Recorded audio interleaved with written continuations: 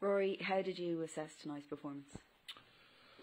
It was obviously when they're 1-0 down.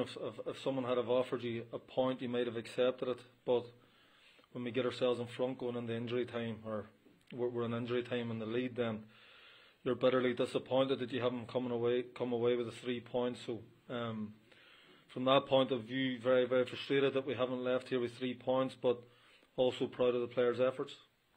When you concede so late, you wonder, did tiredness come into it? You played on Friday and Rovers didn't. I don't know.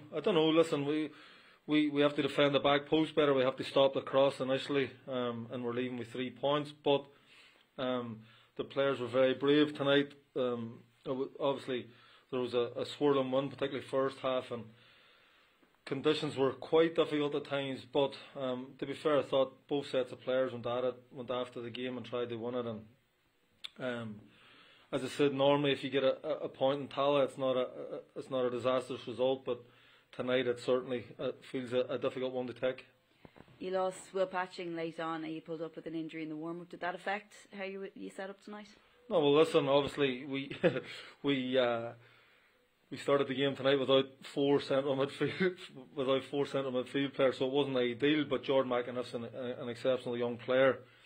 We had a midfield two of McAniff and O'Reilly, so we're blessed in that regard. We have really good options in that part of the pitch. So obviously we had a plan in place with Will on the team, but these things happen in football, and Rovers have a fair share of injuries as well.